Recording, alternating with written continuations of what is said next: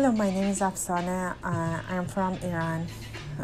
26 years ago, I started a journey with my family to come to America.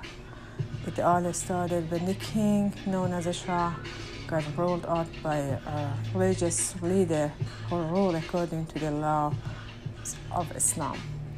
After that, the regime changed in Iran. Everyone was forced under a system that was unfair, and my family and I just wanted to escape from Iran. My mom and dad were the first ones to get a visa out here, and after they settled, they requested a green card for me, my sister, and two brothers.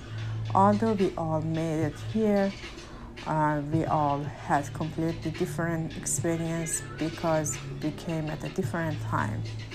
I came with one of my sisters, but living in Iran wasn't too difficult for me because although we always made the best of what we had, the corrupt government system was still a huge disadvantage to living a healthy life. Especially being a woman, I wouldn't have the right I have out here back home. I wouldn't have the chance at an education or freedom. Despite the fact I was leaving friends and my family behind, I knew that wherever my family was, everything would be okay. And I also knew I would have a better life in America with more opportunities and a brighter future. So as soon as I got the green card, I felt like I won the lottery. However, before I actually got to America, I had to spend 8 months in Pakistan, Karachi, in horrible condition.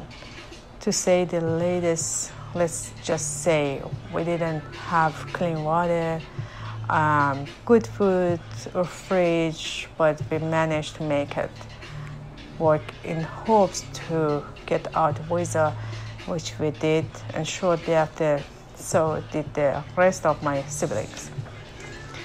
When I got here, I didn't speak any English, so me and my sisters all took classes, learned with other immigrants, and also made friends. I was pleasantly surprised of how nice the people were. They never made fun of me and always tried to find a way to understand what I was saying.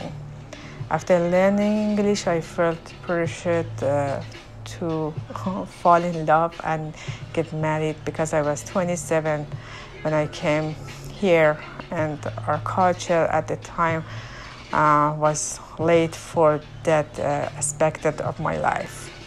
I also knew I wanted kids and would be proud to raise them in a land of opportunities. Eventually, I found my husband, got married, had 2 kids, traveled, and enjoyed the freedom I knew I wouldn't have if I didn't go through what I did and leave behind what I had to.